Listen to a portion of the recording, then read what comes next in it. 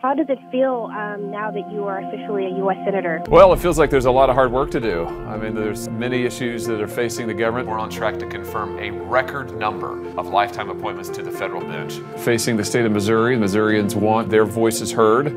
I feel like somebody cares, you know, and then to have the senator here, that's an extra character. And that's what I'm here to do. I'm here to go and to advocate for the needs of the state of Missouri and for our way of life.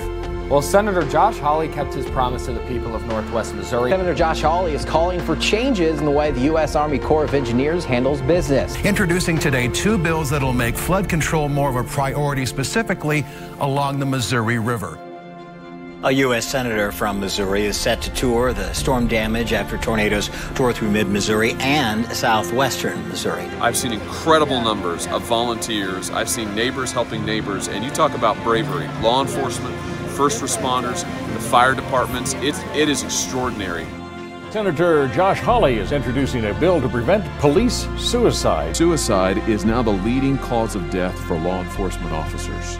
More than homicides, more than traffic accidents, and more than those 2 things combined. President Trump has signed legislation to provide mental health funding for law enforcement. Meanwhile, Senator Josh Hawley introduced a bill. Josh Hawley proposed a bill. He's introduced bills to make tech more transparent on data tracking, as well as trying to ensure U.S. consumers' data is not sent and stored in countries deemed a national security threat. The truth is that the social media giants would love to shut us down. They would love to shut us up. They would love to shut him up more than anything else, and we can't let them. Clearly, our trust and patience in your company and the behavior of your monopoly has run out. It has certainly run out with me, and I think it's time for some accountability.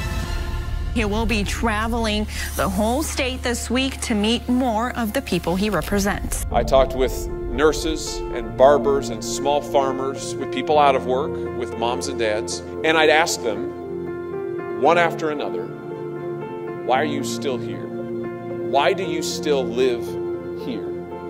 After so many have gone, when jobs are too scarce, when drug use is too high. And what they told me, time and again, was very simple.